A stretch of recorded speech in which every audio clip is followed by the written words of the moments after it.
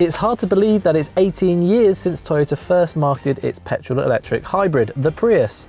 Since then, more than 3.5 million have been sold, so it's worth taking the new 4th generation model seriously. And here it is, looking as distinctly Prius-y as ever.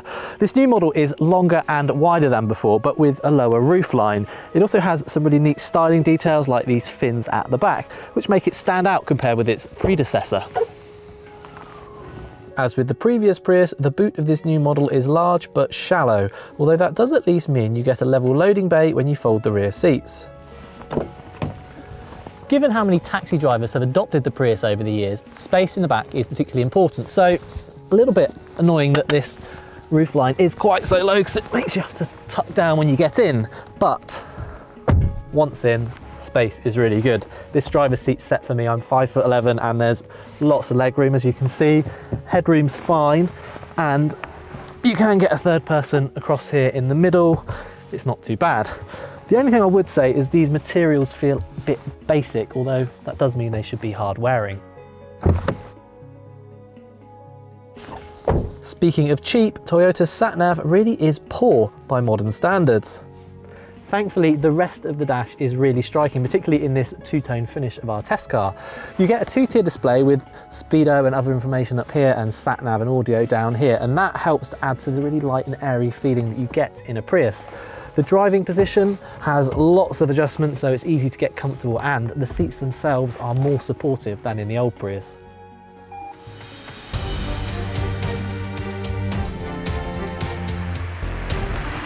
Rather than try and reinvent its hybrid system, Toyota has instead optimised what was already there. So you get a revised version of the 1.8 litre petrol engine plus 2 electric motors that are smaller and lighter than before. In America and Japan, the new Prius uses a lithium-ion battery, but European cars continue with a nickel metal hydride unit mounted under the rear seats.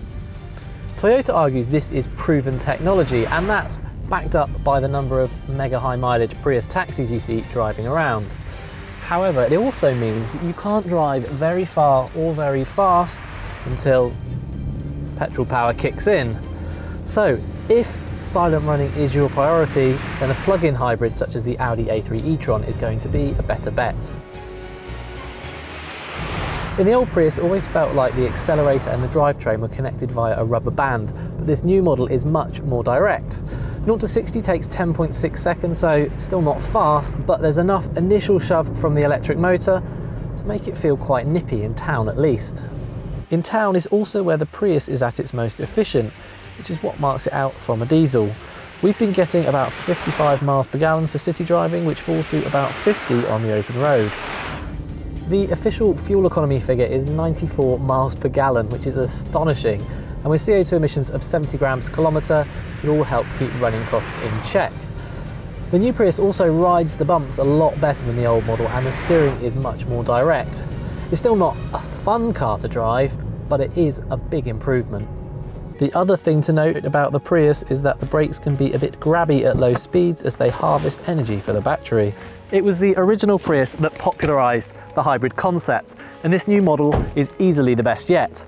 With prices starting at just over £23,000, it's not cheap, but it is packed with safety equipment and should be unwaveringly reliable.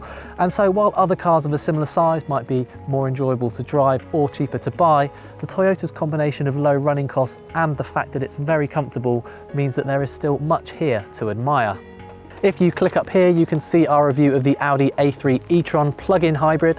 Click here to subscribe to our YouTube channel, and if you click down here, it will take you to the Telegraph Cars website.